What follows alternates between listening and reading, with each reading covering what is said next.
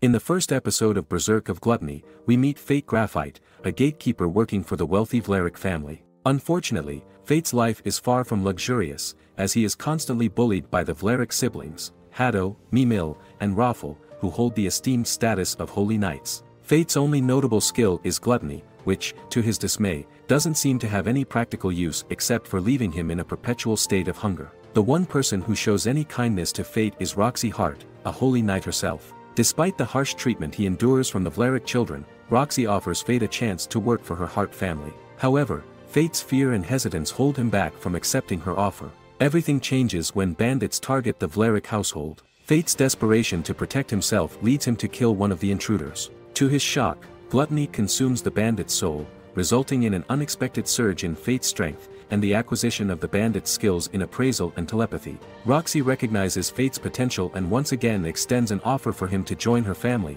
recognizing the valuable skills he's gained. Although Fate is initially hesitant, he begins to consider the possibilities that gluttony might offer. Fate decides to invest in his newfound abilities and purchases a rusty black sword. To his surprise, the sword turns out to be the living magic sword, Greed.